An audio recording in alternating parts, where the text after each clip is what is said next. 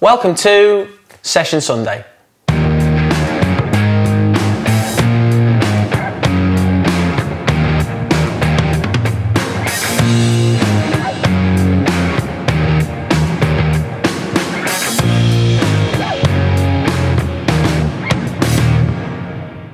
Hi guys, it's Jack Edwards and today's session is going to be focusing on crossing and finishing. But before we get into this week's video, make sure to give us a like and subscribe, and if you missed last week's video, click on the link above. Okay, so moving into part one of this week's session, we're working on crossing from the fullback. Okay, so the fullback's overlapping or underlap and run for then two players, so strikers, to get into the box to finish. In terms of the setup and equipment for this week's session, we have 14 players, 12 outfield players and 2 goalkeepers. If you don't have 2 goalkeepers, you only have 1, that's fine for the first few parts of the session. Once we get into the small side of the game, it'd be good if you could get a parent or an assistant coach to act like a goalkeeper. If you can't do that, then you could create areas in the goal where the players can score more points because they're going to be scoring from across, so we want it to be first time anyway. So if they score in the corners of the goal, it could be 2 points. Down the middle, maybe not even a point, and maybe the top corners, 3 points, maybe in between the middle of the goal and the corners could be 1 point, okay? In terms of the equipment for this week, balls, bibs and cones, perfect. If you do have poles or mannequins, they'd be perfect to use as well, so that the players can use them as like acting against defenders. But if you don't have them, it's fine, okay? You can still use the cones, which are more than adequate. In terms of the setup for this part of the session, okay, we have 50 yards a total width. From the line here to the winger is 25 yards. From the winger to the fullback is 15 yards. And from the fullback to the end line here is 10 yards. In terms of the width, we have 20 yards centrally, okay, and then 10 yards either side, but obviously the fullbacks can then go around here as well, so give or take a little bit more on the outside. How the play is going to start is, the coach is going to play into one of the midfielders. The midfielder will play across to the striker here, or attacking midfielder.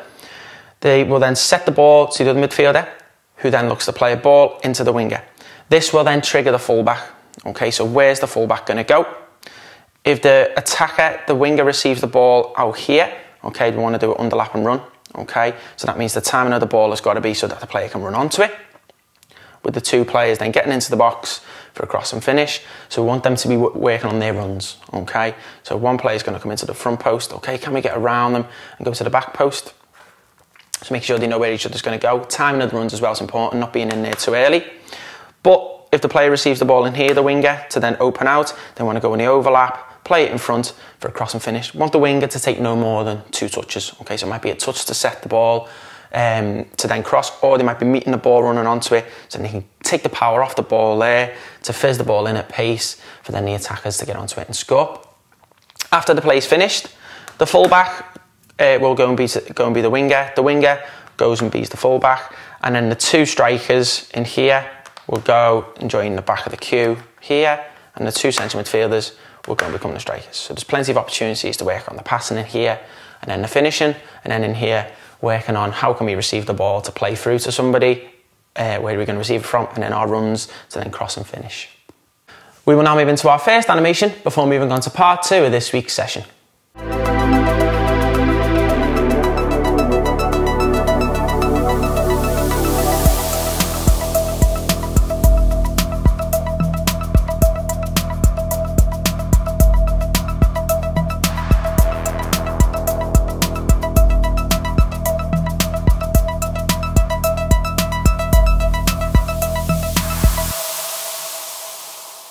Moving into part 2 of this week's session, we're now looking at moving the ball through midfield to get the ball wide to then score. So the setup for this part of the session is we have 50 yards of total depth again. From the start line to the striker is 20 yards. From the striker to the attack midfielder is 10 yards. From the attack midfielder to the centre midfielder is 10 yards. And then from the centre midfielder to the end line is 10 yards to give them a bit of space to receive the ball and be able to play 1-2s and get round and into space again. We have 20 yards of width centrally and 10 yards either side, so 40 yards width. And obviously we can have some more width on the outside for the full-backs to get around. So we have the 8 reds in the middle and the 2 blues on, the 4 blues out wide, sorry. The play is going to start with the coach. Coach will play into the centre midfielder, so it's going to alternate each time. Central midfielder will play into the attacking midfielder. Okay, so we want the movement from them to be either side. Okay, they're going to set it back to the central midfielder, who's going to run onto the ball. When that ball goes back to the central midfielder, that's when we're looking for the fullback to make their run, to run onto the ball. Okay, then we have the striker and the central attack midfielder making their way into the box. So the central attack midfielder is going to be more of the late run. Okay, so once they played the ball back, they can start to get on the move. The striker's obviously going to pull out here. Then they're going to decide, am I going to go front post? Am I going to pull off to the back post? Which then means the attack midfielder go, well, if he's going to the back post, that means I'm just going to drop in here to the front post. If a ball comes in here and I can attack it, great. If not, if it's going to the striker, where can I position myself maybe for a knockdown? Or if he has a shot and the keeper saves it and it comes back out, can I get the ball to finish? So it's the timing of the runs to make sure that we're there for when the ball's coming in. Same as the fullback, when we're making our runs, okay, making sure it's quick, okay, we're accelerating quickly, making sure we're not more than 2 touches, okay, so when we're getting the ball, it might be 1 out of our feet to run onto, or we might just meet the ball and play a nice ball across for the striker to finish, or it might be that we take a touch so we can play more of a lofted cross, okay. After the play is finished, the fullback will join back at the queue. Okay, and the next fullback will be ready. The centre attack midfielder becomes the striker. The striker goes to the back of the queue here, and then we have the centre midfielder going into the centre attack midfield position. So they're just moving up 1 place at a time, and then we'll go to the other side for the play to start. Okay, so we want lots of repetitions as well. All the players get different roles. We just want the fullbacks staying there because that's where they're going to be on a match day. We will now move into our next animation before moving on to the first progression for this part of the session.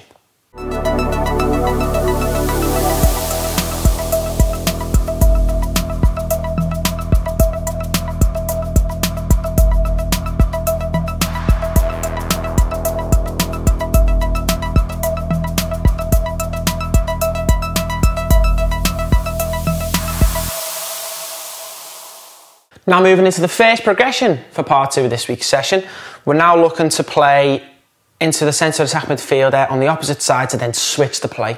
Okay, so we're going to get different movements up top as well. Okay, so the same thing will happen again. The coach will play into the centre midfielder in here. They will then open out to take a touch forward. Okay, so then play into this attack midfielder, so they're playing to the opposite one. The attack midfielder then look to set the ball back for the centre midfielder to run onto. So now they're going to be playing to the opposite wing.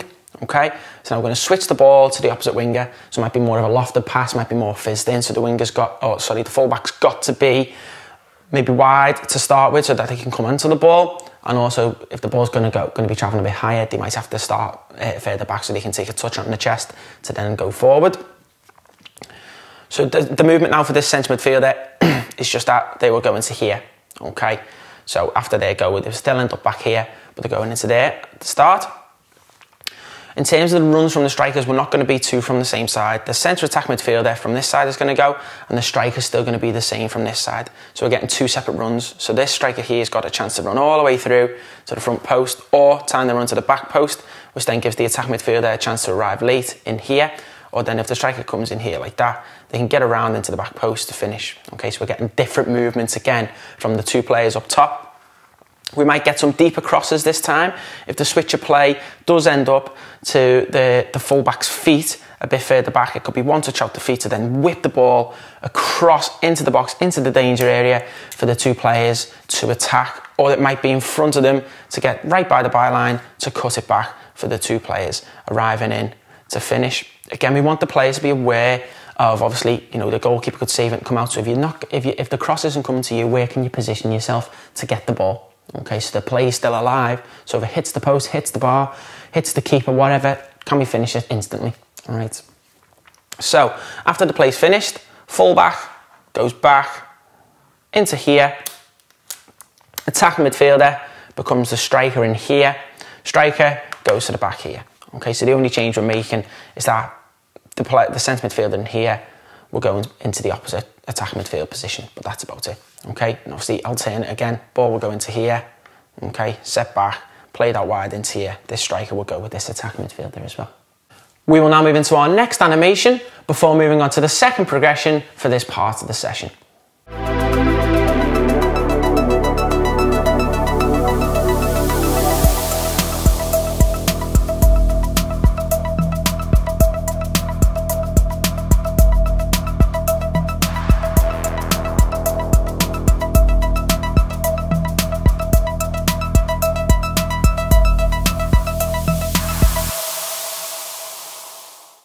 Okay, so now we're moving into the final progression for this part of the session. We're now going to be using our full back as a player to play in, to get their movement again, and then we're going to be playing the final pass from our attack midfielder. Okay, so what's going to happen here is we're going to play into the centre midfielder. The centre midfielder will then play into the fullback, so we're looking to maybe have a little double movement, okay, to play into here. What we've got here now is that the other fullback, who's not obviously attacking at the time, is just going to act as a defender in here, just going to shadow a defender, just so that the movement from the fullback and the touch and movement from the attack midfielder is going to take it into space. It's got to be a bit more intricate, okay, not too easy. So we want to tell them where we want to pass the ball. We want to pass it in behind the fullback, okay. So we might entice them to come into the other fullback here, or go towards the attack midfielder, which means they've then got to take a touch away to play through. But carrying on with the drill, so we start with the centre midfielder, play into the fullback, who then bounces the ball back to the attack midfielder, looking for them then to open out. So can we start to get our run wide, Where's that fullback going to go? They will then play into the attack midfielder, who's going to meet the ball on. It could be a first time pass, depending on where the run is. Take it into here. They might entice the fullback to come in inside, so leave more room out here, or they could stay here. So then it's all about the pace. Can we get in behind? And then we're going to get that run from the fullback to get into here. As soon as that run's played, okay, our striker and our attack midfielder. What we want from our striker here is that when the centre midfielder plays into this centre midfielder here, to create a bit of space, can we pull out, okay, around the back? So we're already on the move, we're getting our central, getting in central here, we've played into here, okay, now we've got our attack midfielder making the run, then they've got the option to go front or back post, okay, and then we've got our run from the centre attack midfielder helping out as well. So they might come into here to leave the back post there for the attack midfielder, or even on the edge, depending on what the cross is going to be. Again, we want them following in, and we want a nice ball in from the winger. So it might be right down to the byline, and it's a cutback, or they might be meeting it inside to just fizz the ball across, depending on where it is. So we want the fullback to judge the speed that the ball's coming in, judge where the ball is going to be, you know, how many touches they're going to take, if they're going to play first time, having a look up to see where the runs are. Because if they're going to play first time, but the striker's not going to be in the area where they want the ball to go, then they're going to have to take the touch. Okay, but we don't want to slow down too much. When the play is finished, again, centre attack midfielder becomes the striker, centre midfielder into attack midfielder, striker joins the back of the queue, the fullback, who was acting as a defender, will be ready to go, and the fullback, who's just crossed, will be in here acting as a defender. Okay, so we don't want them tackling, we just want them to be shadowing, okay, to force the movement from the fullback and also from the attacking midfielder. We will now move into our final animation for this part of the session before moving on to this week's 4-corner model.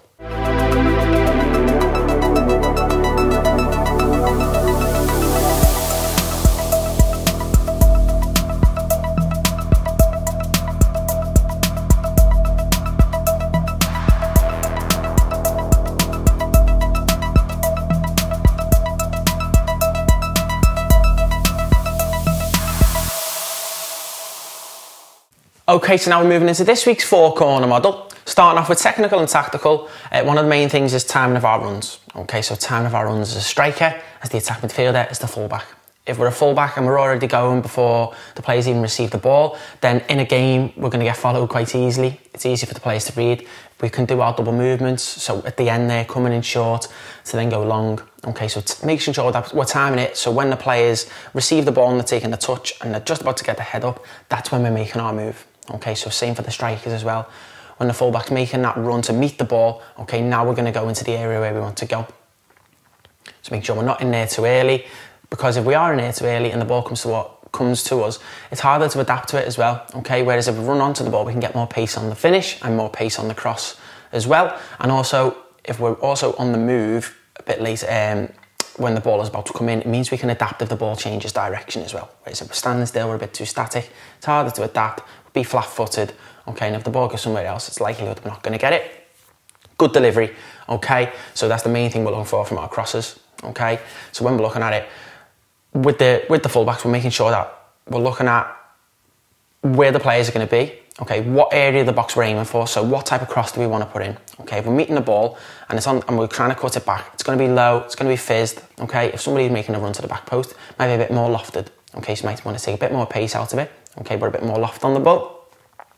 Obviously, again, looking at who you're playing with. You know, if you're training with a small attack midfielder and a small striker. Okay, they're going to want it on the floor, okay, to finish. Maybe a player here who's 6'4", and he will like the ball in the air. Okay, so judging who you're playing with, but making sure we've got a good delivery all the time. Body position. So our body position for our strikers is, in a game, we want to be able to see the back, the number of the defender. Okay, so we're up against our centre-back, so we want to be able to see where the ball's coming from, see the goal, and make it difficult for the centre-back or the full-back, whoever we're up against, okay, by staying a couple of yards off them, being able to see the back of their shirt, okay, because if they're focusing on the cross, they might have a closed body, might have an open body, but you should be able to see the back of the shirt, okay, because that then means if you run, okay, they're not going to see it. Okay, you're going to get that split second to get ahead of them, in front of them, or getting behind. So if the ball goes over the head, you've got a chance to finish. Okay, same with our fullbacks, having an open body to receive the ball to go forward. Okay, with our centre attack midfielders as well. Okay, when we're trying to open out to pass as well, making sure that it's quick, because if our body position's closed and we've got to take an extra touch, the play is too slow. Okay, we want it to be high tempo. Okay, so these things like the body position are important for that to happen.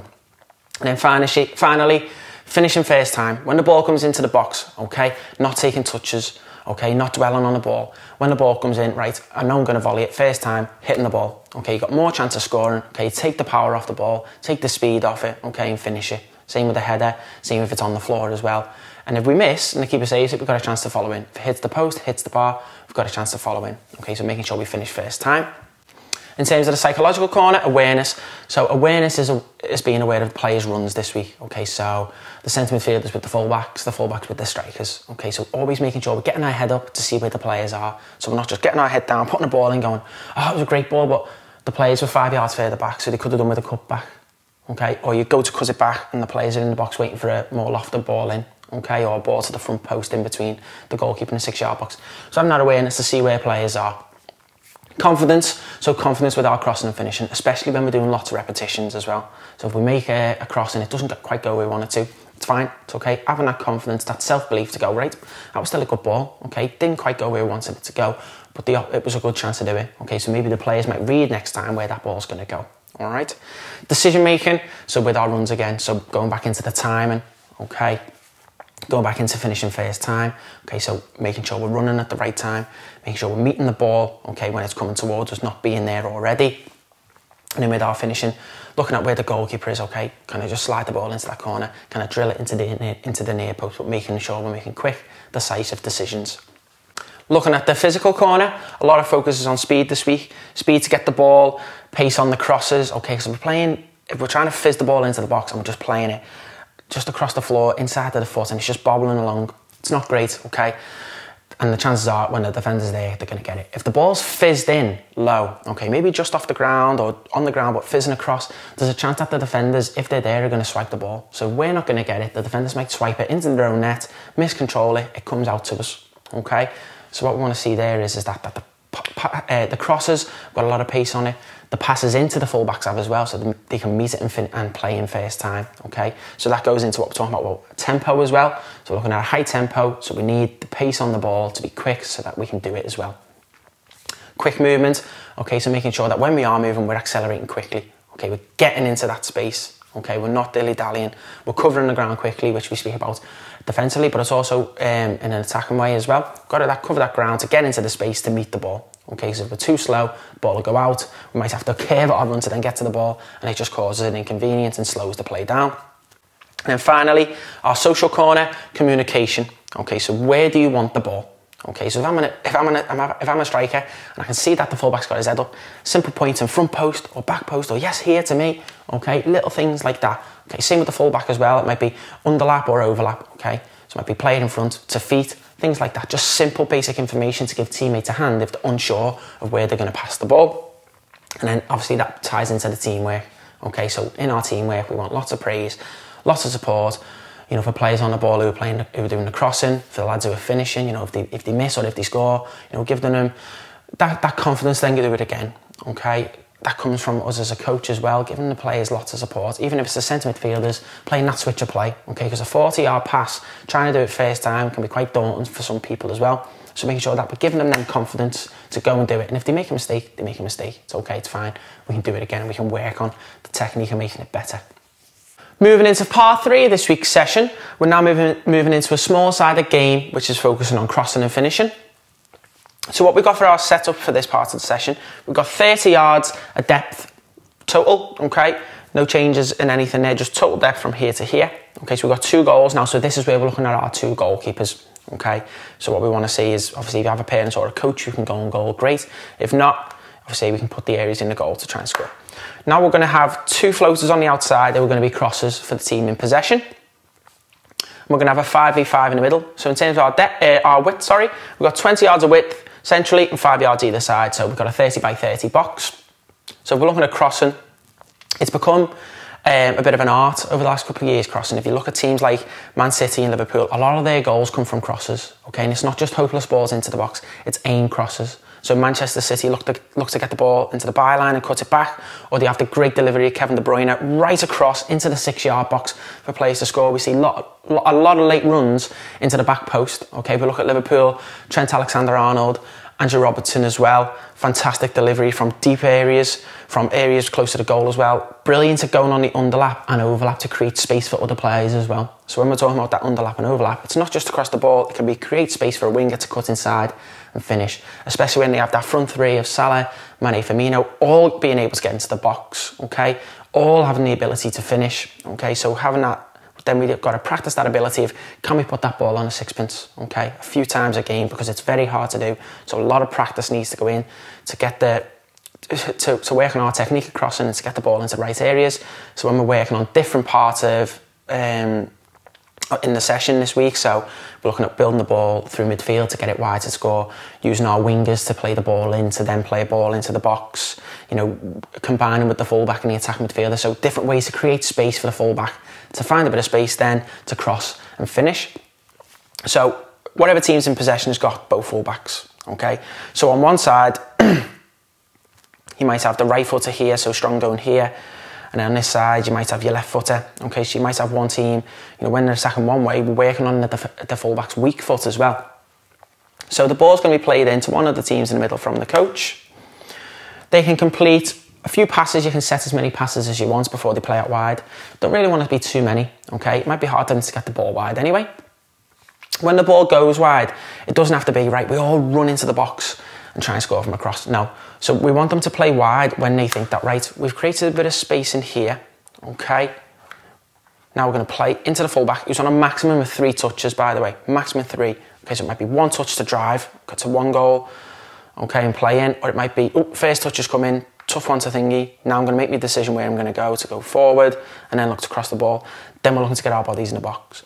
So when we're speaking about the defenders, so the defenders both in here, okay, and I'm the striker, okay, I don't want to be here with the defender. It's easy for him to see me, it's easy for him to defend. I'm flat-footed, okay, and he's going to be able to come out and attack the ball. Whereas I'm back here and I'm a few yards away from him, I can see the back of his shirt, okay, which means to me he's got to look over his shoulder to see me every time. So if he's focusing on the ball, he doesn't know if I'm going to come in here, or if he thinks the ball's going to go back, he might come back here and I might take the run in the front post. Okay, so we don't want to stand too close to the defenders. Okay, time your runs, so then you give the option for the crosses to go, I could put that right in there for him to attack, or I could cut it back for him to attack, or he's going to make that run to the front post. Okay, so then if we make the run to the front post, we've got the chance for the other player who's also doing the same thing to get the run on the fullback in here.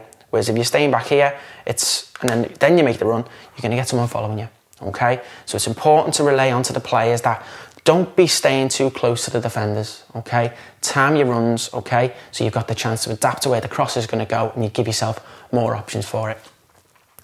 When the cross goes into the box, if we do score, okay, great stuff, okay? You'll get the ball back again from the coach. If the keeper saves it, he'll just play out to the other team. If it goes out, okay, we'll do a corner from the crosses, okay? So if it goes out, that team will get a corner, but if the keeper saves it, they'll then play into the booze. If the ball goes wide out here, coach will play into the opposite team.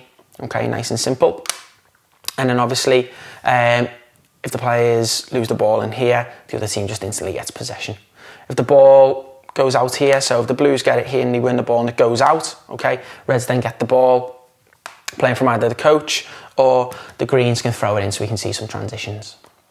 We will now move into our final animation before concluding this week's session.